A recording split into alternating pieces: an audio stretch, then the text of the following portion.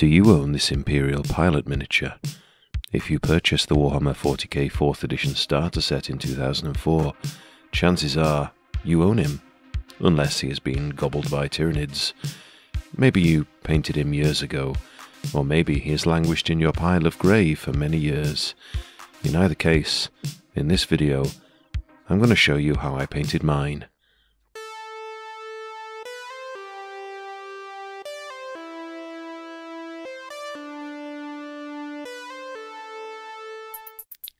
Lieutenant Varras is a peculiar miniature. He was bundled with a squad of Space Marines in 2004, but he wasn't a Space Marine, he was an Imperial pilot, famous for crashing the Aquila lander on Macragge during the Tyranid invasion of the planet. He's needed to play the missions that came with the Battle for Macragge set. Indeed, he has stats for those missions. Well, stats of some sort. A regular human with a bolt pistol. I say regular human because, well, there were some rules that would mean that even if he was taken off as a casualty, he could come back. Let me explain. Back in the day, GW released campaign rules which were downloadable, and these rules allowed him to play later missions. Between missions, if you controlled Varras, you had to roll a d6 to see if he would come back or not. On a 4+, he was considered to have recovered and could return for your next mission. If you didn't roll a 4+, though, he was considered to be dead indeed. He would not recover from his wounds, and another Ultramarine would become the bearer of the seed. Nevertheless, in the realm of ordinary Warhammer 40k, Varras doesn't have any specific rules. I suppose he could be used as an objective marker, or an Imperial Guard officer, since they, for one, can have bolt pistols. Or maybe he could be part of an Inquisitor's retinue. So he has his uses as a proxy, but he wasn't a special character with rules in a particular codex. But something like that isn't going to stop me from painting one. Perhaps you have owned Varras, the Imperial pilot, since the early noughties. Perhaps, like me, you obtained one or two in a job lot from eBay. Or perhaps you will soon own him since you bought the made-to-order Battle for Macragge miniatures offered by GW over the Christmas period. In any case, it's time to cover up that naked grey, and finally get some paint on this guy. Spoilers, this is the second Varras I have painted, but I intend for this one to be the same, because why wouldn't I want to? So I can make this video, I suppose. Let's start with an unpopular opinion. I'm not going to spray him before I paint him. I know, burn me at the stake or something, but I find the spray isn't always necessary, and this brown Humbrol 251 has a good adherence to plastic anyway. Moreover, I want a brown undercoat to show through in certain places. While the brown was drying, I applied some superglue to the base, spread it about with a toothpick, and then sprinkled on some sand. Usually, I use PVA to stick the sand, but it takes hours to dry, and I'm on a tight schedule. For the first base colour, I'm using Citadel Macragge blue applied to his pilot's uniform. I will not be using washes during this project, so this will be the darkest blue colour. I have thinned this with a little water before applying it to the model. While the blue is drying, I use a black paint on the boots, the bolt pistol and the gene seed box, and also the bolt pistol holder, which I intend to highlight later. Again, this has been thinned down with water to make it spread around easier, a bit like one oils the skin with olive oil rather than, say, tiling grout.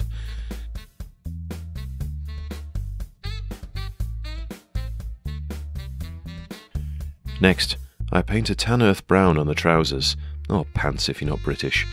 This goes all over, even into the deepest crevices, and will be the darkest colour you see on the trousers once the miniature is done. I use this recipe with Cadian shock troops as well, with a pleasing result. His sleeves also get this treatment. Now the first blue is dry, I take some Calidor Sky and apply this over the top, taking care to leave some of the original blue showing in the deepest recesses. I forgot to mention this before, but I also painted his shoulder pads blue, so these got the Calidor Sky treatment as well. The next stage is to start adding highlights to the raised areas of the cloth. I use Lothan blue for this, but you could get the same effect by mixing your previous blue with white paint. I paint this on in lines, running perpendicular to the fold of the garment, which I think adds a look of the texture of cloth. I do this wherever there is a rise in the cloth.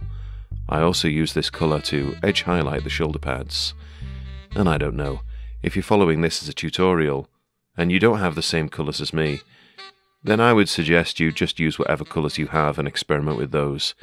Experimenting with different colours by mixing them is another joy I've found in this hobby. Must be my science background or just having a lonely childhood or something. For the final blue highlight, I mix in some white with the Lothan blue and repeat the previous step. Again, with short perpendicular strokes, covering less area than the previous pass. I make sure the edges of the cloth get a sharp highlight as well by using the edge of my brush, and of course the buttons as well.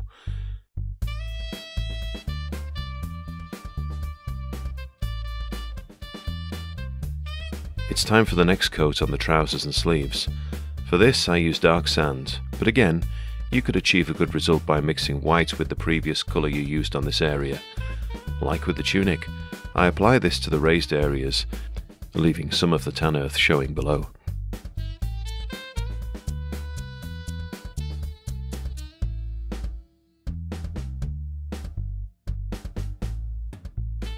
Then I make sharper and narrower highlights by mixing dark sand and white and painting this on the areas most likely to catch the most light. In the next phase, I take corn red and paint this on the chest plate and the area on the back as well.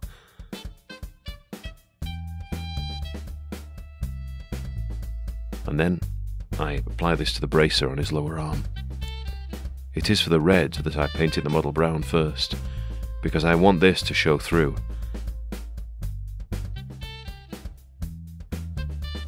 When this is dry, I use a more saturated red to layer over the first coat. In this case, I chose this vermilion red. A couple of layers of this were used to ensure the finished layer was nice and bright. And this is how our man's looking so far. To highlight the red, I chose this orange red and lined it on the edges. This wasn't the final sharpest highlight, so I made it a thick line around the edges of the armour.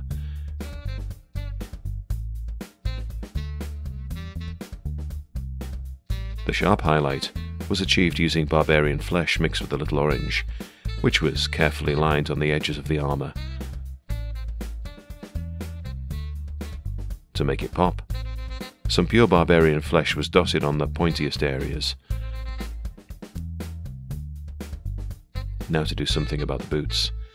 I mixed some Thunderhawk blue with black and painted this over most of the boot, avoiding the deepest recesses.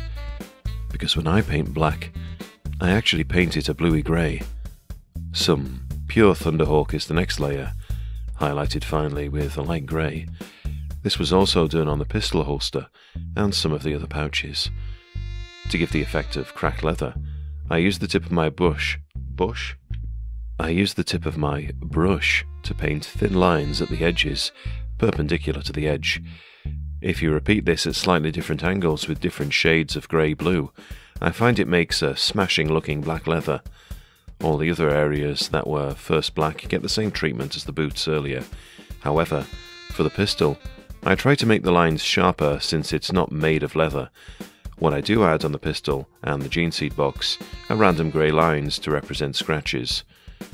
I felt like doing some of the base next, and throwing caution to the wind, I added a couple of drops of tan earth directly onto the base and spread it over the sand. This will probably take a few coats.